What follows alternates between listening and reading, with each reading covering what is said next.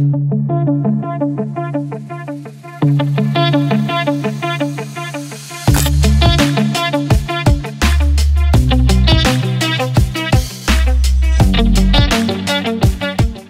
Deckenkran ist Baujahr 1993 gewesen, war somit am Ende des Lebenszyklus. Wir haben den Kran tauschen müssen, weil er nicht mehr so funktionstüchtig war, was wir gebraucht haben.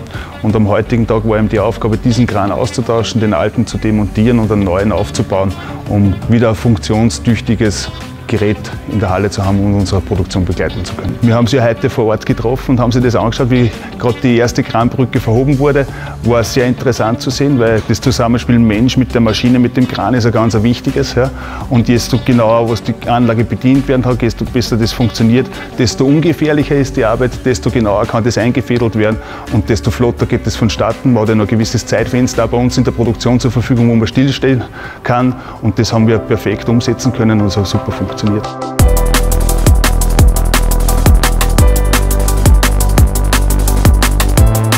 Heute sind wir wieder zusammengekommen beim Wälser. Der Kran hat gestern abgebaut, weil die Produktion trotzdem weiter rennt, wenn wir nichts tun. Ja. Wie wir kommen, ist der neue Hallenkran schon vor der Tür gestanden, Sonnentransport. Dann haben wir mal den alten Hallenkran angeladen.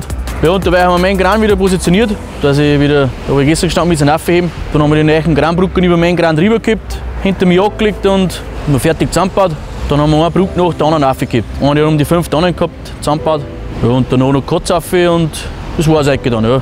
Also ein allercoolen ist das P-Fold, automatisch aufbauen und zusammenlegen. Nehme ich oft her. Und dann, dass er mit der Fernsteuerung Stützen haben kann. Das ist gescheit hilfreich. Stehst hinter den Kran und stützt nach, dass er der Wagen ist. Dann brauchst du nicht über links und rechts rennen. Und das RTC, das ist sowieso die allerbeste Erfindung, finde ich. Ich tue normal immer Zeitwänden aufgebaut. Wenn ich arbeiten raus bin in der Halle, dann fahre ich aber Seite, das fährt den ganzen Tag außen mit mir. Ja. Und das SRC, das ist auch ein Traum, wenn ich irgendwo unter das Dach irgendwas verhebe, Decken oder unter die Leitung, schiebst aus, bleibt auf der gleichen Hechen und dann alles mit Seilschein nieder und das liegt auch schon klasse. Ja. Ich habe so gesagt, arbeiten muss ich daheim und in der Arbeit bin ich aber hobbymäßig.